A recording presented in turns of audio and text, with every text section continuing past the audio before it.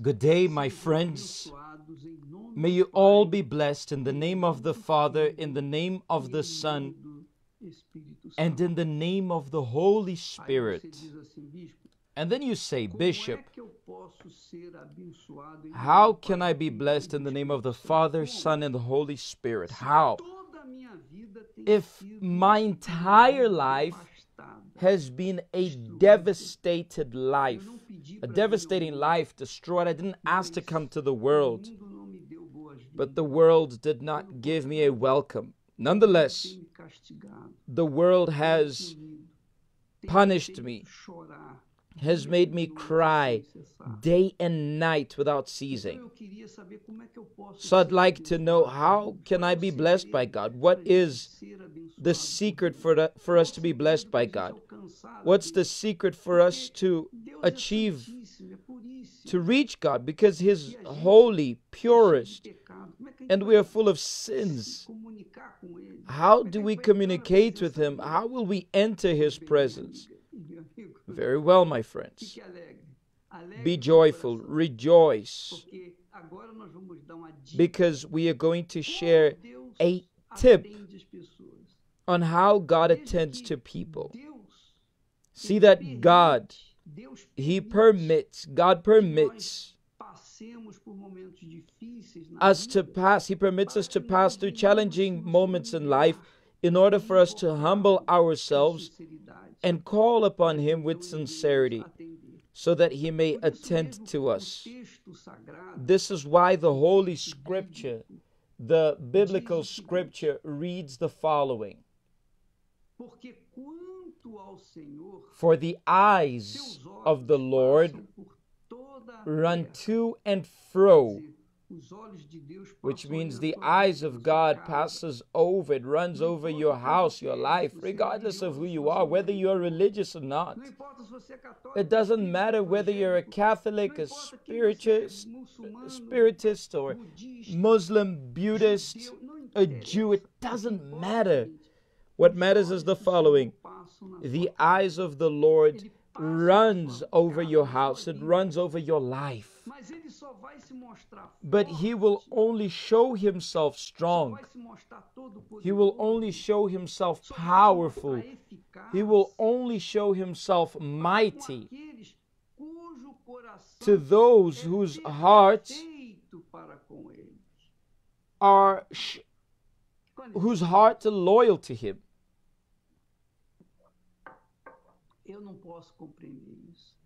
Bishop, I can't comprehend this.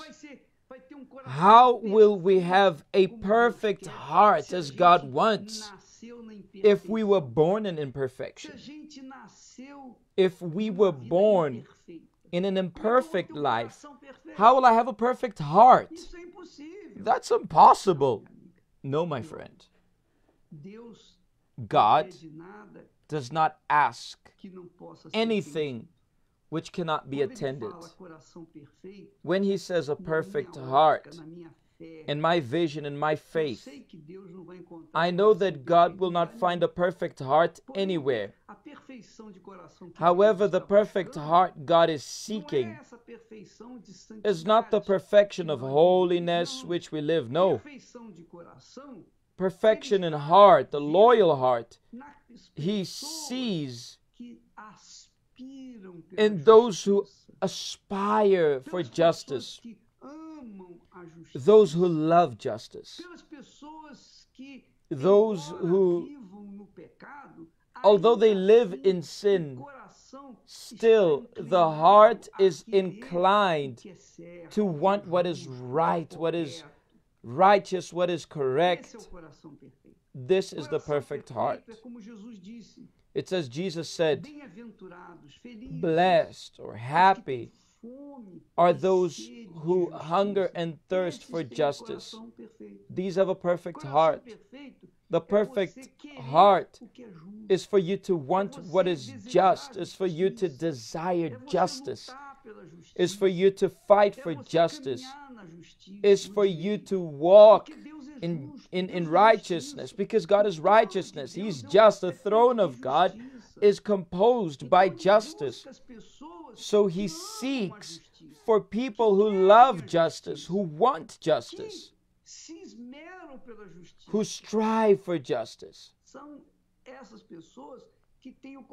These are the people who have a perfect heart before God, a loyal heart. And when a person has a heart, which we could call it perfect, who wants justice, so justice itself, who is God, comes to meet with you to satisfy your hunger, to quench your thirst. This is a perfect heart before God.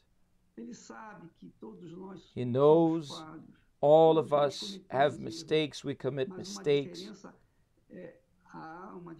But there is a great difference between those who live and enjoy sin and those who are in sin but do not want to live in sin. They want to leave sin. They want to abandon sin. They want to live in righteousness. Here's the difference, my friends. So the eyes of God are upon you right now, this moment. It is searching your heart. If you are a person who enjoys sin, so then his eyes just go through. He's really not bothered. He's not bothered with you. However, if you are that person who suffers, who groans, even if you're a sinner, you are that person who is suffering. But in the depth of your heart, there is a flame, a desire.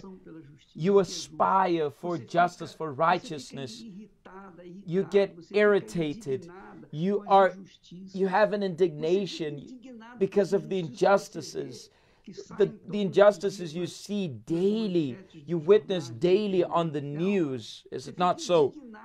You have an indignation when you see people stealing, and they're free. Whilst others who steal a banana at a flea market, they are in prison. That's the reality. So these injustices make us to suffer. My God, until when will this happen? Until when? Come on, this isn't possible. It's not possible.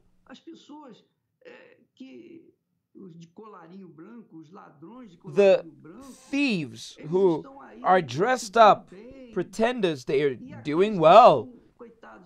And those who shame, they live in misery. They're living a miserable lives.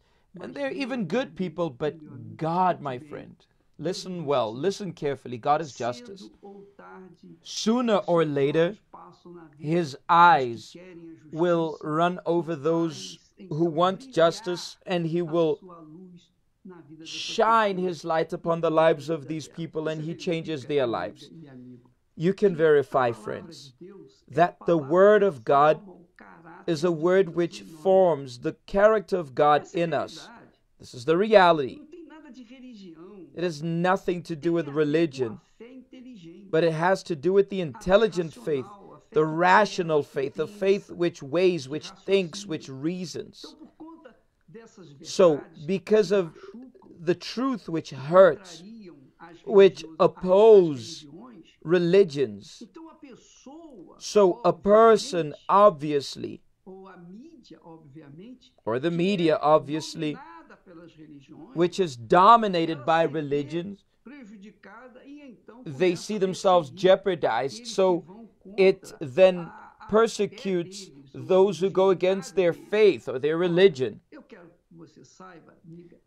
Look, I'd like you to know, friends, that in the Universal Church, we prioritize the truth. We prioritize the truth. We work with the truth. It's very true that those who prefer the kiss of a lie don't like the truth. But those who prefer the slap of truth, when it reaches them, they set free because they get to know the truth which sets free. It's a fact. The facts are there. The facts are there. It's not me. I'm not the one who has knowledge, my friends. The knowledge is not mine. It's the knowledge from the Word of God. It's of God. It's of the Spirit of God. but it's the truthful truth. It's not with pretending or with cosmetics or the makeup. No, it's the truth which sets free, which hurts, because it opposes the desires of the person. It opposes the person's will, but it solves. The medicine it's bitter. It's bitter. The truth is bitter in the mouth, but when it reaches the stomach, it solves the problem. This is the reality. Or do you prefer a sweet medicine which does not work? It all depends on you. You choose. You make the choice of your life. When a person receives the Holy Spirit, everything is possible for her. For him, what would be impossible without the Holy Spirit, when he receives the Holy Spirit, becomes possible. Perhaps you are this person whom for a while or your entire life you've been waiting on someone. You've been counting on someone, hoping in someone. You've been counting on someone's help. Look, my friends, let's think carefully. If the Spirit of God possesses you, you will count on no one else. You won't be depending on anyone. You will count on yourself and, above all, the Spirit which is inside of you. And this is the reason for the services of Wednesdays in the Universal Church, specifically for people to receive the Holy Spirit, and in order for them to produce, to reinvent themselves, and do that which the Holy Spirit will guide them. So you, friends, who desire to overcome in life, you need a partner. You need a person who will be guiding you 24 hours a day. This person is the Holy Spirit, the Spirit of Jesus. Look, if the Lord Jesus, let's be honest, if the Lord Jesus needed the Holy Spirit to overcome even death, imagine us. So this is the faith.